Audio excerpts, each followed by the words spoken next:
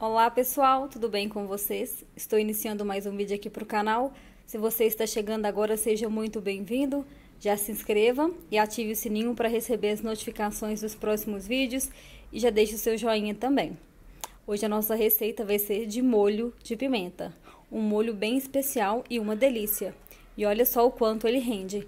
Rende quase 1 litro de molho de pimenta. Então, gente, olha, eu tenho aqui 400 gramas de pimenta dedo de moça. Essas aqui são do meu quintal, da minha hortinha.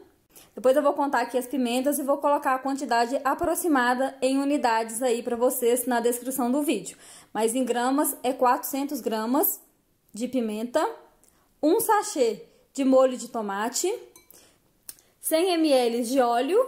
Eu tô usando aqui óleo de soja, mas pode usar azeite também. Óleo limpo, viu, gente? Não é pra usar óleo de fritura, não.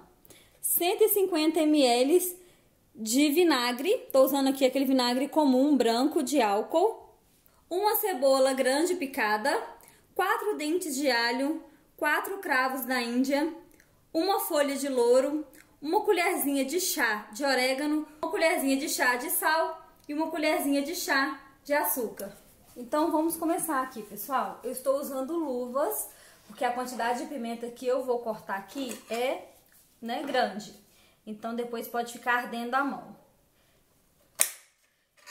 Eu vou cortar toda a pimenta. Ó, já lavei ela, já higienizei. Agora eu vou cortar todas elas e vou tirar a semente da maioria delas, tá? Porque eu não gosto do molho muito picante. Então, eu vou cortar todas elas aqui pra tirar a semente. Essas pimentas aqui, gente, eu fiz um vídeo aí, inclusive, mostrando, fazendo a conserva de pimenta. E aí, essas pimentas aqui, eu não usei ela nas conservas de pimenta, porque elas estavam aí com alguns amassadinhos, alguns furinhos. E aí, na hora que eu fui fazer a higienização, acabou entrando água dentro delas. Então, eu não vou jogar ela fora, vou usar para fazer o molho. O vídeo anterior eu mostrei como que faz a conserva de pimenta. Caso vocês queiram ver, vou deixar aqui na descrição do vídeo. E aí ao final vocês vão lá ver. Todas as pimentas já tirei a semente. Todas não, deixei 2 com semente. As outras eu tirei a semente, cortei elas assim para ficar mais fácil na hora de bater. Essas 2 aqui, gente, eu vou deixar com semente, né? Pra ficar assim um pouquinho do ardor, mas bem pouco, bem de leve, porque essa pimenta é muito forte. Inclusive, na hora de vocês tirarem a semente, usa luva ou então uma sacolinha na mão, porque senão sua mão vai ficar muito ardendo. E procura ficar num ambiente mais aberto. Aqui eu estava com a janela e com a porta aberta e mesmo assim tinha hora que a gente sentia mais forte a pimenta. Então deixa eu mostrar aqui pra vocês, inclusive, como que eu estava fazendo para poder tirar a semente muito mais fácil do que com a faca. Aqui, ó. Eu abria elas ao meio e tirava assim, ó, com a mão, tá vendo? Eu achei muito mais fácil. Mas essa daqui eu vou deixar com semente mesmo. Já peguei aqui o liquidificador. Vou colocar aqui embaixo primeiro os líquidos. E é pra colocar tudo junto aqui. Gente, vou dar uma outra dica aqui pra vocês. Se assim como eu, vocês não gostam daquele gosto muito forte do alho, é só vocês tirarem aqui, ó, essa partezinha do meio, o miolinho dele, ó. Vou tirar aqui, ó, com o dedo mesmo. Vendo isso aqui? Antes de colocar ele pra bater.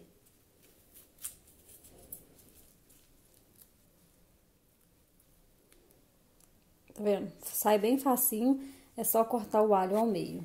Então, pessoal, olha, todos os ingredientes aqui dentro. Agora é só bater até ficar tudo bem misturadinho, tudo bem trituradinho.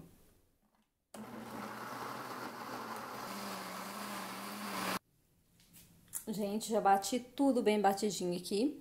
Já deve ter uns 3 minutos que eu já desliguei o liquidificador, mas eu ainda não abri aqui a tampa, porque costuma sair um vapor ardido, né? Por causa da pimenta, do alho, essas coisas. Então, eu vou abrir agora, ó. Pronto. Olha aqui pra vocês verem como que ele ficou. Fica um molho, assim, mais grossinho, bem bonito e cheiroso também. Gente, deu aqui quase 1 litro. Faltou bem pouquinho aqui pra atingir a marca de 1 litro do liquidificador. Agora, eu vou colocar nesses 2 vidrinhos aqui, olha. Que eles têm biquinho assim, eu acho que é mais fácil pra consumir desse jeito. Vou entornar aqui, olha pra vocês verem como que ele tá numa textura bem cremosa, olha.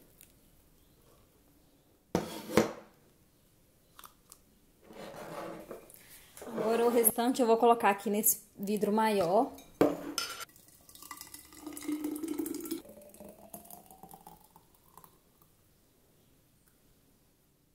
Gente, vocês não têm noção do cheiro que é esse molho. Vou tampar aqui. E esse molho, por ele ser um molho caseiro, a gente vai guardar ele na geladeira. Eu gosto sempre de colocar em vidrinhos menores assim, porque eu deixo esses aqui menores pra ir usando. Uso um, depois passo pro outro. E na hora que esvaziar esses aqui, eu já uso esse daqui pra ir enchendo os menores. Assim eu gosto de fazer aqui em casa. Ó, agora, como ele não tem conservante, então é bom guardar na geladeira. Esse molhinho, gente, é excelente pra gente comer com carne, com saladas, com sopas. Qualquer jeito aí fica uma delícia, inclusive pra temperar carne. Se você fizer esse molho, tira uma foto, me marca lá no Instagram que eu vou gostar muito de ver. E vocês também podem misturar as pimentas, tá, gente? Pode colocar outros tipos de pimentas juntos para fazer esse molho.